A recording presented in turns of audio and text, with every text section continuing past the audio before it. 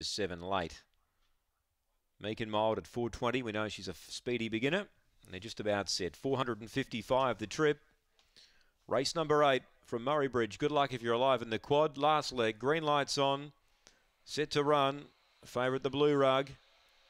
They're ready. Away. Fantastic Arlo. Only fair away. Speed Me and Socks and pushing through Max Pick.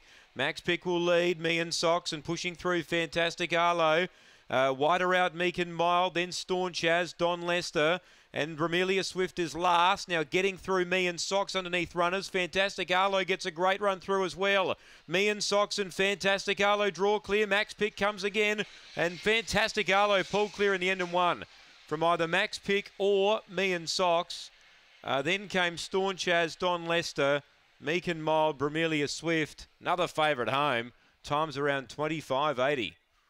Bramelia Swift towards the rear, and Fantastic Arlo getting that beautiful run up on the rail has been successful from either Max Pick, who came again on the line, or Me and Socks. One does get second, Max Pick, and Me and Socks, the roughie, runs third. 25.81. It looked that sort of race that they've all got some winning hope, and Fantastic